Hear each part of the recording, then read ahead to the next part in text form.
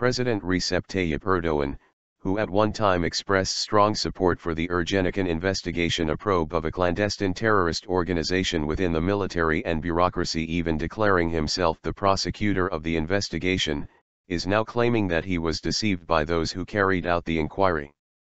The president's backpedaling came during a speech he delivered to hundreds of senior military officials at the Turkish War Colleges Command on Thursday evening, and included his claims of a parallel structure, a term invented by Erdoğan and his associates within the ruling Justice and Development Party, AK Party, to refer to followers of the Gülen movement, also known as the Hizmet movement, a grassroots social initiative inspired by Turkish Islamic scholar Fethullah Gülen.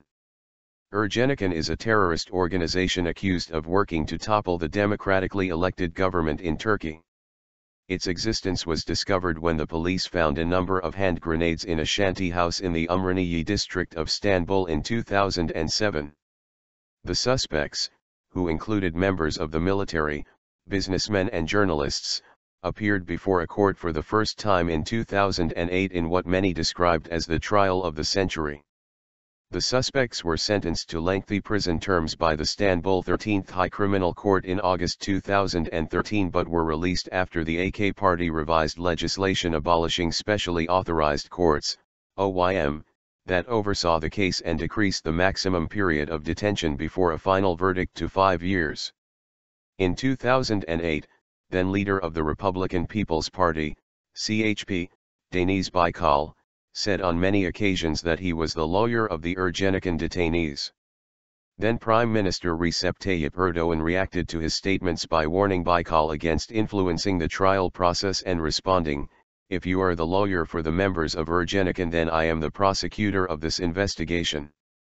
The AK Party and Erdoğan first showed signs of backtracking on investigations such as Ergenekon after a major corruption investigation in which 52 suspects, including bureaucrats, prominent businesspeople and the sons of 3 former ministers, were detained on December 17, 2013 on charges of bribery and transferring gold to Iran in order to undermine a US-led sanction against the country. The retrial of military officers in critical cases such as the Ergenekon terror organization and the Balyaz, sledgehammer, coup investigation was initiated after then Deputy Prime Minister Yalçın Akdoğan wrote an op-ed in a pro-government newspaper stating that convicted officers had been framed by groups within the judiciary in December 2013, days after the graft investigations went public. The infamous sledgehammer case was an investigation into the plans for an attempted coup initiated in 2010 when Taraf Daily journalist Mehmet Baransu gave a number of CDs purported to contain plans for the coup that were made by military officials and their collaborators to a prosecutor. The Taraf Daily published the coup plot on its front page on January 20, 2010. Baransu was recently arrested for having obtained and published the documents in a development that casts further doubts about freedom of expression in the country. After Taraf's initial publication of the Balyaz coup documents, Erdoğan had said, "Do you think we were not informed of these coup plans? We were hearing these for 7 years but chose not to be the side increasing tensions." Erdoğan accuses members of the police force and the judiciary who are inspired by the Hizmet movement of being behind the investigation, and he claims it tried and failed to overthrow him and his government. He is now waging a self-declared war against the movement, going so far as to say, if reassigning individuals who betray this country is called a witch hunt, then yes, we will carry out this witch hunt. During a speech at the 22nd Consultation and Assessment Meeting of the AK Party in 2014. "The whole country and I were misdirected and deceived with these operations, which mixed up truth and lies, right and wrong," Erdoğan said Thursday, arguing that Turkey witnessed a coup by a structure nested within the state that attempted to seize the country. "Let me say this sincerely, I never approved the arrest of commanders, including our former Chief of General Staff retired General Kırbabu, whom I worked with. I also conveyed my disturbance to those who carried out those investigations," he said.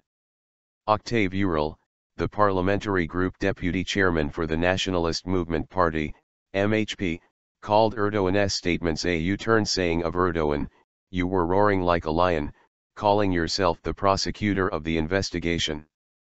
You were giving an armored vehicle worth TL 1 trillion to the prosecutor Recep Erdoğan to use. You were saying, we ended the tutelage. Now you're saying the Hizmet movement conducted a coup against us. You were like a cat that spilled its saucer of milk in front of the army command. Recep Erdoğan, once hailed by pro-government circles, later vilified for December 17 probes.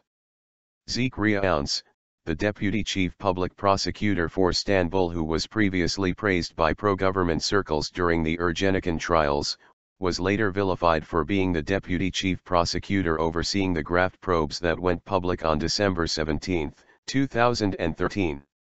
Erdoğan was first reassigned to Bolu province and demoted to the position of a standard prosecutor. He was then later subjected to an investigation launched by the Supreme Board of Judges and Prosecutors, HSYK, and subsequently suspended from duty for the duration of the trial. The former public prosecutor had also been allocated a private armored vehicle and 5 bodyguards during the Ergenekon investigations, but these were taken back by the Interior Ministry after the corruption investigations went public in 2013. Former police chief, Erdoğan told me to arrest as many people as possible. Erdoğan's statements contradict those of former Istanbul Police Department Intelligence Bureau Chief Ali Fuat Yılmaz, who claimed that it was then Prime Minister Erdoğan who gave the order for the arrest of Babu. Erdoğan denied the claim and filed a criminal complaint against Yılmaz last year, who responded with a counter-complaint. Yılmaz also claimed that Erdoğan ordered him to arrest as many people as possible as part of the Ergenekon investigation. As we prepared lists of people to be detained as part of the investigation and submitted the lists to the Prime Minister, he told me to ensure the arrests of as many people as possible, Yılmaz stated. He said Erdoğan thought people would not believe the seriousness of the Ergenekon case if numerous people were not arrested. Yılmaz is currently being detained, alongside former intelligence unit chief Ramazan Akurek, on charges of negligence related to the assassination of Turkish-Armenian journalist Hrant Dink, then editor-in-chief of the Agos newspaper, who was shot dead outside the newspaper office in the Sisli district of Istanbul on January 19, 2007. Many suggest the operations against former police officers are nothing but acts of revenge by the government for the 2013 corruption probes that targeted numerous individuals close to the government.